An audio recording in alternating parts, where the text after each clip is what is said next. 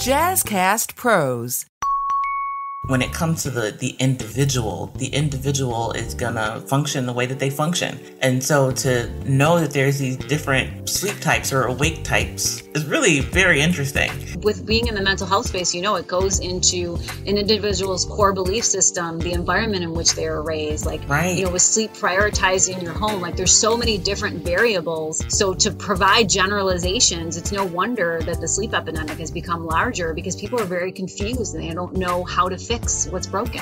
And we're, heading to the internet and just applying what makes sense. There are experts for this, guys, and one of them is soda. And it is difficult to be healthy without having a healthy sleep life. Welcome to Living the Front Seat Life. I'm your host, Kelly Marie, and I invite you to take this journey with me. We're going to be talking about all things mental health and emotional well-being. You see, I am a overcomer. If you are interested in figuring out the path for you to determine how and where you will drive your future, this is the place to be.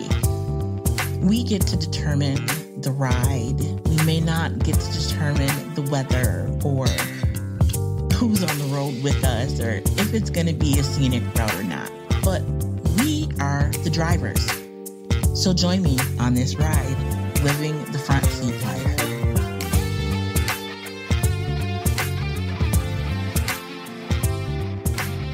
Hello, everyone, and welcome back to Living the Front Seat Life. I am your host, Kelly Marie, and we are talking about sleep. Last week, we had a phenomenal conversation around sleep, what it is, why it works the way it does, and where we're going wrong.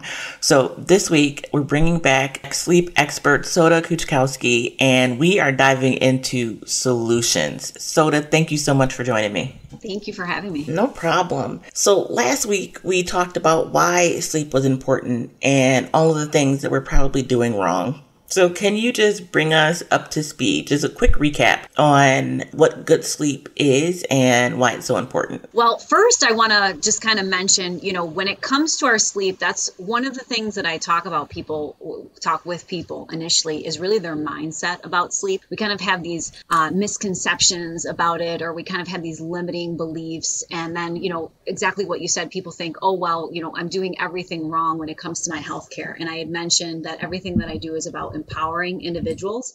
So it's all about taking those little things that we know and kind of tweaking them in the right way for our individual needs. And I think that's why it's so important. We had started to talk about hydration, right? And our body is 75% water. Our brain is 75% water. Our body is 60%. And when it comes to sleep is a very dehydrating event, right? So making sure that we're drinking enough water is really important for a number of reasons. I had mentioned about sluggishness and so forth, but just thinking in terms of those kind of little things that we do throughout the day. Like we might not be great about hydration, but what are the habits that we can put in place? Like I had purchased, a water bottle that has little marks on it so that if I haven't reached my quota for drinking water for the day, I know that I have to kind of down the water at that moment to kind of catch up. So kind of putting little things in place to kind of help us remember. With hydration, I tell people pour a glass of water right before bed. And then the very first thing you do when you wake up is drink a cup of room temperature water because sleep is so dehydrating. We lose about a liter of humidity through our breath when we sleep at night. And if you tend to be a hot sleeper, you also perspire it, right? We're sweating it out so drinking water first thing is really important. You are all up in my business, Soda. I am a sweater. I sleep hot. I do try and have a glass of water first thing in the morning. And it wasn't for that reason, but I figured, I'm not going to get it throughout the day the way I really want to. So let me start the day with a glass of water. At least that's one down. And I can end the day knowing that I got at least one glass in. Like in my mind, I get more water than I actually do. But in practice, I'm not good at it at all. And it's based on Ayurveda. Like people say, oh, why not cold water? So cold water shocks our system. We want it to be that room temperature water is really important. It's the same way when you're eating meals. It should always be room temperature water. You can drink ice cold water when you're working out and different things throughout the day. But when it comes to waking up in the morning in our meals, we shouldn't be drinking ice cold water. Good to know. You guys, I hope you're taking these nuggets and writing them down. You can always come back and listen. But this is great. Now, Soda, because we talked about all the things, that I'm probably personally doing wrong. In addition to water, you started to talk about melatonin and how the body produces it automatically, but we take supplements. What are some ways that we can help our body increase melatonin, and are the supplements really beneficial? So when it comes to melatonin, like I mentioned, our body produces it naturally. Taking in light first thing in the morning is going to help us with that. Taking it again between that 12 noon to 2 p.m. If you're someone who tends to be like an early riser and you're up before the sun rises, look at investing in a light therapy lamp, at least 10,000 lux, because we need that blue light first thing in the morning to set that circadian rhythm in motion. So that's going to be the first thing. And then limiting that artificial light at night. One thing to note is as we get older, our body produces less melatonin. So the older that you get, and we're actually seeing it even as early as individuals in their 30s, because we do things to either strengthen or disrupt that 24-hour clock in which we operate. And one of those things is we're constantly cutting off our melatonin faucet and our ability to produce the hormone because of all of the lights that we're inundated with. Because it used to be that we were by candlelight, right? But now it's like every light in the room, in the house on. Right. We're looking at our phones, we're looking at TVs, we're looking at tablets, computers, and that proximity to your face is also, something that can be very inhibiting, and it's constantly sending cues and signals to our brain that it's time to be awake. But when it comes to dosing with melatonin, less is more. That's where we kind of see the first kind of negative things. When people go to buy it over the counter, they sell it in 10, 20, 30. I even saw an advertisement on Facebook for like 600 milligrams, which is entirely way too much. In clinical studies, we're only using it at 3 and 10 milligram doses in certain populations. Shift workers, people who travel across different time zones. We have young adolescents and maybe in the ADHD population. It's based on an individual case. If you're taking too much of it, it can interfere with diabetic medication, seizure medication. It can even interfere with birth control. So it's really important to understand that when you take too much of it, what you're doing is you're actually causing yourself to have what's called circadian misalignment. You're constantly moving and shifting.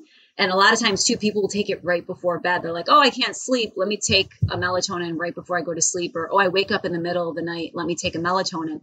And really, you should be taking it about 90 minutes to 2 hours before you go to bed. So beyond like light regulation, there's natural sources that we can get it from. One of them being Mount Morenci cherry tart juice. So they're the cherries that you make a pie with.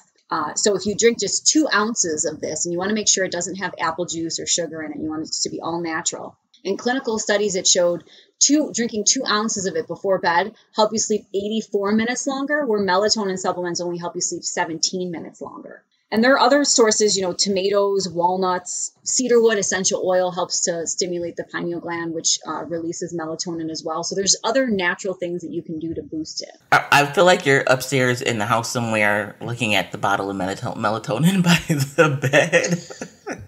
Because these are... And that's, and not all melatonin is bad, because I don't want people to think melatonin isn't, the end-all bad thing. When it comes to sleep, it's just very misused and misunderstood. Mm-hmm. Melatonin helps to support our health in a number of different ways. If you have someone who is a cancer survivor, they have less melatonin, cardiovascular health. There's other ways melatonin can support our system, mm-hmm. but you should only be taking it under the care of a healthcare professional. Selling it over the counter, there was another study that was done that showed that 71% of the supplements sold on the market have more ingredients in them that is actually marked on the package. So like they're putting valerian root with melatonin and all these things that cause you to be groggy, which you don't want people getting behind the wheel of a car, because then you're impaired, right? And that can cause other issues, traffic fatalities. So it's really important to understand, like, it isn't without side effects. That's huge. Moderation is key. Always in consultation with your... Getting it from natural sources. Mm-hmm. So I'm going to go grab some tart cherry juice. Say that 5 times and it fast. has to be Mount Morency. So it has to be that specific type of cherry. As I am so there's many taking different notes. types of cherry. Okay. Now, with that, because we talked about diet and you mentioned apple juice and other sweeteners, how long before bed should we not be eating or drinking sodas, juice, coffee, etc.? Well, you don't want to drink too much water because then you don't want to be running to the bathroom. But the general rule is 2 to 3 hours before bed. It's, again, based on Ayurveda. Our body is very much at work when we're sleeping. Our digestive system is very much at work. Our brain is very active while we're sleeping. There's a lot of things that are going on. It's going to be, again, on an individual basis. There are some snacks that are considered like bedtime snacks that can help you, but it's also based on an individual's medical history or their nutritional needs. Like wheat crackers could be a bedtime snack, but if you're someone who has a gluten intolerance, not a good snack for you, right? Those cherries is good. A handful of almonds or walnuts is another good kind of like bedtime snack.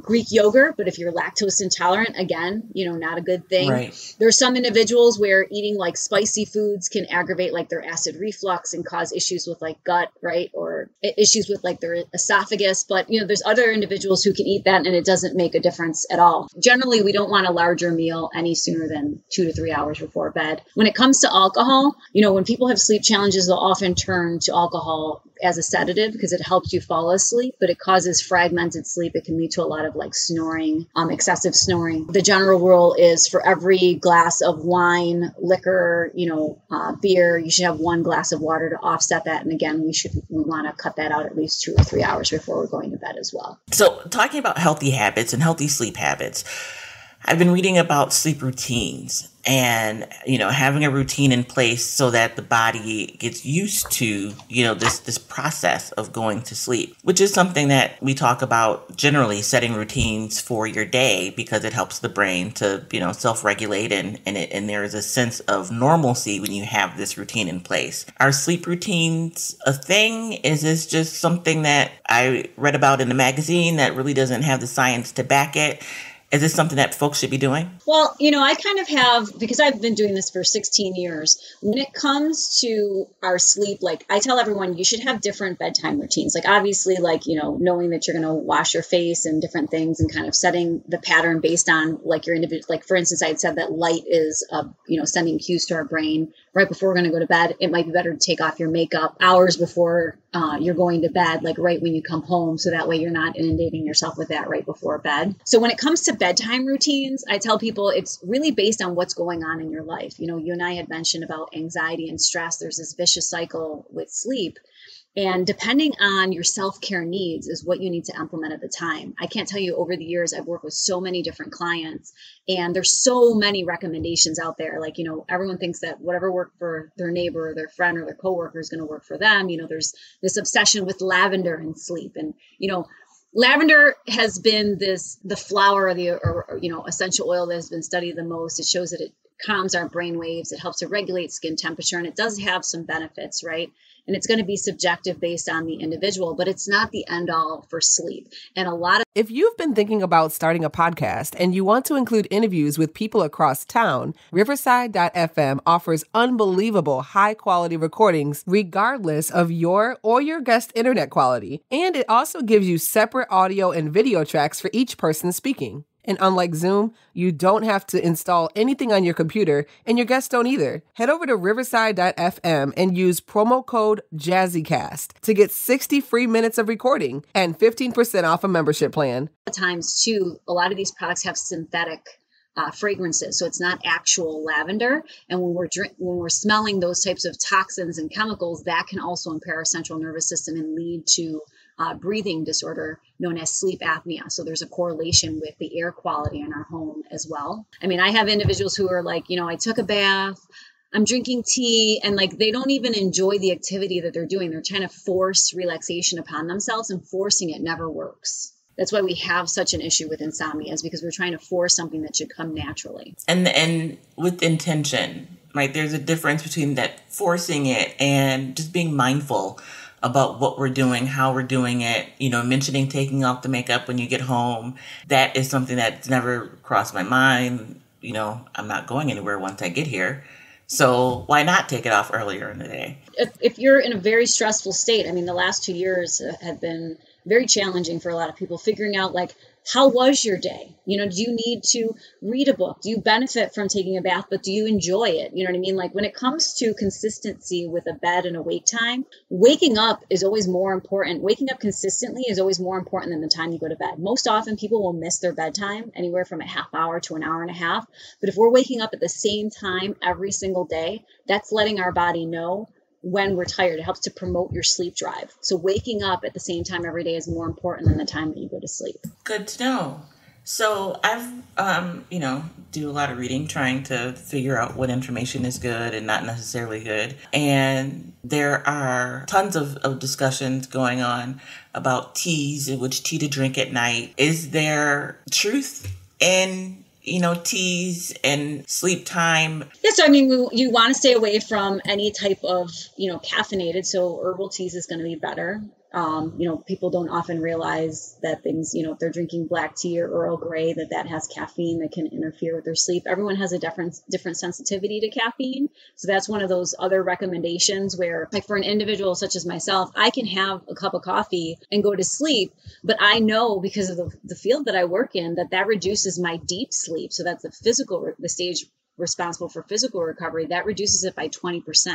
So that's why like sports teams and so forth are paying attention to these like lifestyle factors, because having, whether it be coffee or, energy drinks, or you can get it from chocolate, it's, caffeine is in some medications that can hinder your ability to sleep deeply. And we need that deep sleep for that physical and that mental restoration. So it's just about understanding, when it comes to teas, there's like chamomile, there's a lot of different ones that you can, valerian root tends to be a stronger one, that the one I recommend for like my shift workers, because it's a stronger blend that can help you sleep deeper, especially on your days off. Mm-hmm. But then there's other recommendations like things like kava. If you're someone who's recovering from drug or alcohol use, that's not an appropriate herb to have in your tea, because that can cause you to relapse. So understanding that herbal supplements are the foundation for medication. So that's why they say, make sure you speak with your healthcare professional, because they aren't without risks. It all depends on your medical history, what's appropriate for you. And you also want something that's going to be natural versus, tea bags that have chemicals or filtered in a certain way that could be adding toxins to your system. Right. So if people want to get more information, how can they contact you? How can they learn more about you and Start With Sleep? Well, my website, www.startwithsleep.com, is going to be the best way. I have there's a link on there for my YouTube channel. I have a blog section. So everything from what are the 13 best sleep promoting plants and how do you incorporate and how do you care for them? What are the health benefits? Incorporating sleep or plants into the bedroom for sleep or into your home for health in general, for improving like air quality. So I have a number of different resources. They're able to book services and also take a look at all of the different curated sleep tools that I've put together as well. At startwithsleep.com. I'm a major plant mom. And so you mentioned houseplants. When we finish this, I'm heading over to the website to see if I need to rearrange my plants or, I love buying plants, buy some more to offset my current collection. So that is great to know. Again, something that, how would we know, that there are plants that help promote sleep that do better in the bedroom than in the living room or really change the air quality? Unless that's what you're specifically looking for, I buy them because they're cute and they just speak to me. Yeah, well, it's great that there's a plant range, because, the air inside of our home is 10 times more polluted and toxic than the outside air. Wow. Especially over this last year, we often don't open our windows to air everything out, our furniture, everything from our couch to our rug to our mattress. All of these things are constantly emitting toxins and chemicals that we can't see. If we're working from home, if you're using a printer, if you're using a gas stove and you're not using, the ventilation or the vent, if you're taking a shower and you're not turning on the fan, like there's a number of things that can compromise the air quality inside of our homes. And we don't realize that we're constantly breathing these different things that compromises our breathing patterns, which in turn can affect our sleep. What about exercise? You mentioned being at home, and a lot of folks really, truly are living a sedentary lifestyle because everyone is still at home. Yoga, stretching, cardio, bike riding. Is there something that is more beneficial to do in the evening hours versus, say, starting your day with a routine or exercise routine? So, when I work with clients, we all have what's known as a chronotype. So I had mentioned like a chronotype is what people traditionally think of as like an early riser or a night owl. And based on your chronotype or your circadian rhythm is what it is, your own biological clock is actually the best time for you to work out. And what we find is that, we operate on a 24-hour clock, and there are a number of physiological processes that are happening.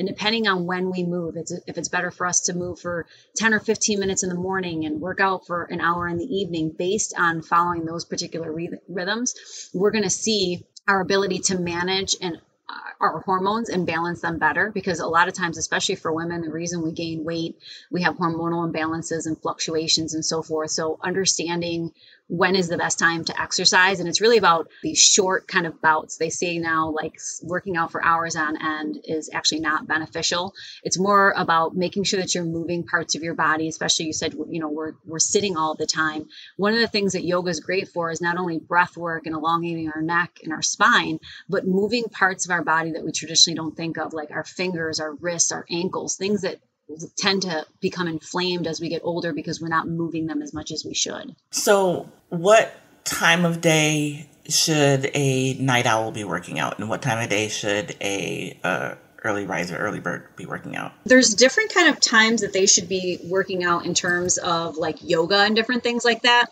But when it comes to like your particular chronotype, like for me, I'm what's known as a bear chronotype. We followed like the traditional rise and fall of the sun, right? We're the reason why there's like an 8 to 4 or 5 work schedule. We have dinner at 6 or 7. We go to bed at 10 or 11 o'clock at night. My best time to actually work out is between 6 and 7 p.m. Now, I used to think that was crazy because I'm like, oh, we're going to work out first thing in the morning and get it out of the way. Right. But if I actually work out in the evening between that hour, I actually see the most benefits and the quickest impact with my physical recovery, my ability to lose weight. By following my own biological clock, I see the highest impact for what I'm trying to get done. So how many different types are there? There's 4. So there was a sleep psychologist who kind of recoined them into this fun way to think about it. And you can actually figure out your chronotype. He has a website called thepowerofwhen.com. And he basically categorized them. They're the dolphin, the lion, the wolf, and the bear. So the bear is like that traditional why we have our schedule. The wolf is, the night owl. The lion is that early riser. And then the dolphins tend to be it's about 10% of the population. Those are insomniacs who don't generally follow a schedule, and they have a lot of sleep disruption. And they, like dolphins, they kind of sleep with half of their brain on. They're the ones who can't turn it off. Okay. Wow. So can you give folks that website again? Thepowerofwhen.com. And what's great about learning your chronotype is, another recommendation is about taking a hot shower before bed. Depending on your chronotype, you might benefit from a cold shower, a lukewarm shower, or a hot bath. It depends on the individual. So when we generalize, that's where people are like, oh, well, it didn't work. It didn't work. It just didn't work for you because you're not applying the science in the right way for your individual needs. Which is the same thing that we talk about when we talk about mental health and mental illness. Things pop up, whether it's a short-term condition or a long-term illness. Things manifest differently for different people, and it can have the exact same name. So it's interesting to hear that, this too, like most things, we speak in generalities all the time, but when it comes to the individual is going to function the way that they function. And so to know that there's these different sleep types or awake types is really very interesting. Overcoming your challenges also, with being in the mental health space, it goes into an individual's core belief system, the environment in which they are raised, right. With sleep prioritized in your home, there's so many different variables. So to provide generalizations, it's no wonder that the sleep epidemic has become larger because people are very confused and they don't know how to fix what's broken. And we're, heading to the internet and just applying what makes sense.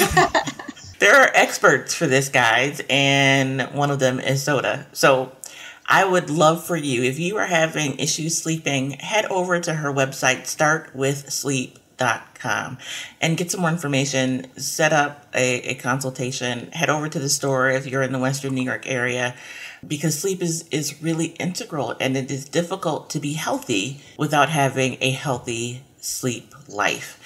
Any closing thoughts you want the folks to know about? What I reiterated earlier is that if you're looking to reset your sleep, look at prioritizing your life around it. Like the way that we eat should be to promote a healthy sleep cycle. I know we didn't get that much into nutrition, but if you're looking for one simple fix, that light regulation alone is going to be the big thing.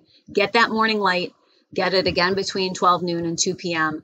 Start avoiding that artificial light at night, not looking at your phone, and you'd be surprised how much the quality of your sleep will improve, which in turn will help the quality of your energy during the days. And it makes a huge impact on your health. Well, and people, will ask me how I have so much time to watch so many episodes of things on Netflix and, Amazon Prime. It's because I'm watching them at night when I should be sleeping. So it is, again, going back to this sleep routine and what's important and not important. That's not as important as it is to get sleep. So I like the go slow and grow philosophy on making changes towards a healthy routine. So thank you so very much for joining me and digging deep into this topic of sleep. I appreciate you so much. And until the next time, folks, I encourage you to be the light. I want to make sure, this is September and it is Suicide Awareness Month. So I want to leave you with the National Suicide Prevention Lifeline number. It's 1-800-273-8255. 800-273-8255. Or you can text HOME to 741-741. Both resources are available 24 hours a day, 7 days a week, and you can speak to a crisis counselor. If you're just looking for resources, you know what you need, you just don't know where to get it, try dialing 211 on your phone or go to 211 in your browser and do a keyword search. So until the next time, I encourage you again, folks, to be the light. I am so thankful to Soda for everything that you do and all of the work you do here in Western New York. You are truly a gem. Thank you, folks. Take care.